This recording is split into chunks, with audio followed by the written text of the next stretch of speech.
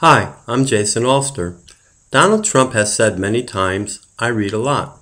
Well, if you want to be President of the USA, you are going to need to read a lot. Did you know that a person can increase his or her reading ability and speed anywhere between 10% to 100%, in many cases even 200%?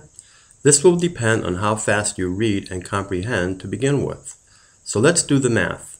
If I just read 1 hour a day, from age 15 to age 70, I will have read for 55 years.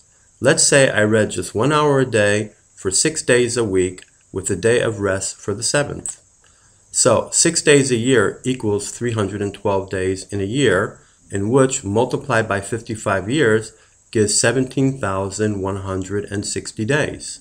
Now, if I read just 1 hour a day, then I will have read for 1,716 hours in that 55 years.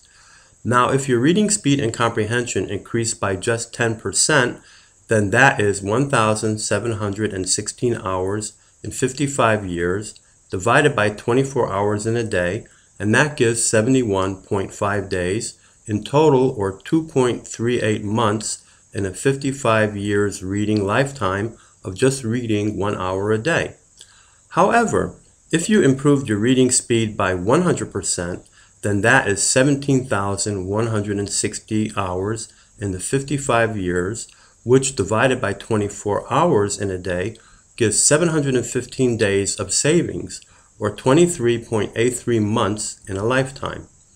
That is the conservative estimate, because if I read more than 1 hour a day to, let's say, just 2 hours, then we are talking a savings anywhere from 5 months to almost 2 years in a lifetime by just learning to read a little faster and better. Now, certain people that are avid readers will even save more, as well as people in certain fields of expertise who need to read a lot for their studies or careers, as doctors, scientists, publishers, and editors, just to name a few. So check out my new video, Improve Reading Speed and Comprehension. Get a copy for yourself. It could be the real fountain of youth.